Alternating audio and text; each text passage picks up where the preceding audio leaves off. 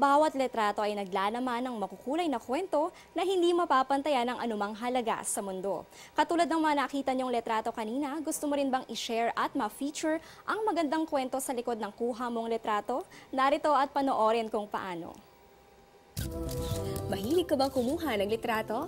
Here's your chance to share your photos on Panahon TV. Ipadala ang photos ng iyong adventures, food trip, weather situation, scenic spots, festival or events na iyong pinuntahan. Pwedeng i-post sa aming social media accounts o sa iyong timeline gamit ang hashtag Panahon TV. Lagyan ito ng caption or title, lokasyon kung saan ito kinuha, at isama rin ang iyong pangalan. Ano pang hinihintay nyo? Send your photos now and get a chance to be featured in our program.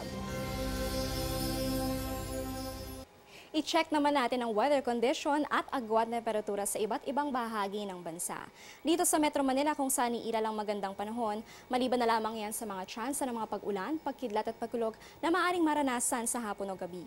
Gayon din ang panahon na mararanasan sa iba pang bahagi ng Luzon. Pero dito sa Legazpi kung saan iilal yung mga pag-ulan sa maghapon, paghahandaan yung mga pag-ulan na ito, ang mga temperatura sa mga lugar na ito ay magmumula 16 hanggang sa 34 degrees Celsius. Sa bahagi naman ng Visayas kung saan iilalang easterlies na nagdadala ng mainit at maalinsangang panahon.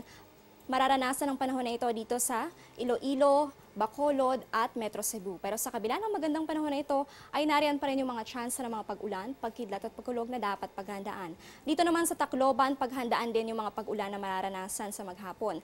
Ang temperatura sa mga lugar na ito ay papalo ng hanggang sa 34 degrees Celsius. Sa bahagi naman ng Mindanao, pangkalahatang maliwalas din ang panahon na mararanasan, partikular dito sa Cagayan de Oro, Metro Davao at Zamboanga Peninsula. Pero sa kabila ng magandang panahon na ito ay nariyan pa rin yung mga pag-ulan, pagkidlat at pagkulog na dapat paghandaan sa hapon o gabi. Ang temperatura ay papalo ng hanggang sa 35 degrees Celsius.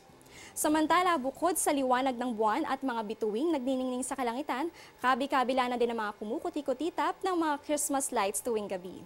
Ilang araw na lang ba? 73 days na lang ay Pasko na.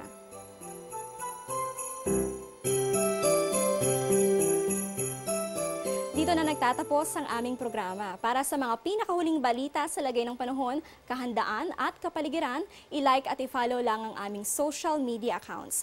Live mula sa Pag-asa Weather and Flood Forecasting Center, ito ang Panahon TV kung saan walang pinipiling panahon ang pagbibigay impormasyon. Ako si Trisha Garin, mag-ingat at happy weekend!